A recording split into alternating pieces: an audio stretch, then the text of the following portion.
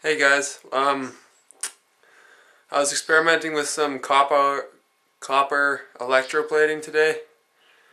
I decided I'd copper plate an AK47 shell. So for my setup, I've just got 2000 milliamp rechargeable AA battery.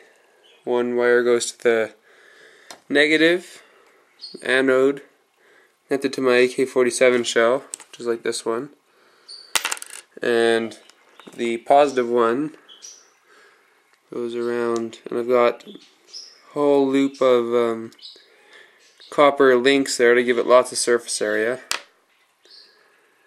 And as you can see, it's bubbling very slowly. You want it to be nice and slow just so that the copper can plate better. There's a coin, there's a nickel, and here's a nickel that I plated with copper. As you can see, they're very nice. This is an actual penny color, but since it's brand new, it's 2002, it's actually just a steel coin with a coating on it, basically a paint. And here's a twoonie I did.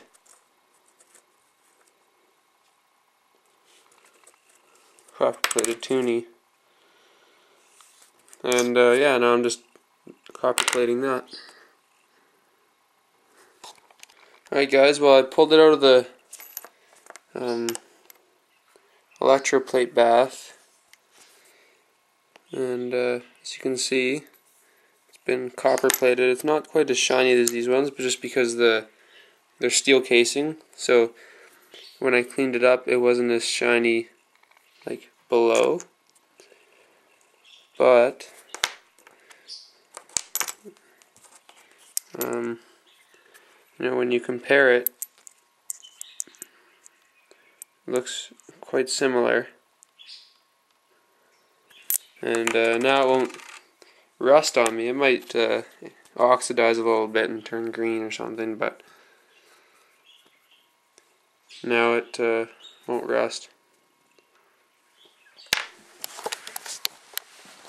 Anyway guys, I hope you liked the video, and be sure to check out my channel and subscribe.